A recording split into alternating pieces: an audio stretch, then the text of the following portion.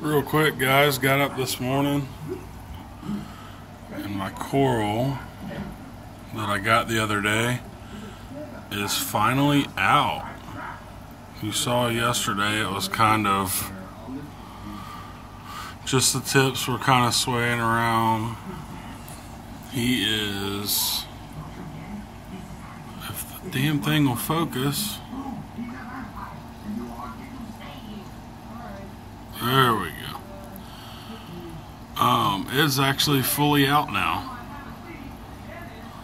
So if that gives you guys a better idea of what it may be, I think you guys are right. It's the gonopore. Is that? I think that's what you said. So anyways, that's that.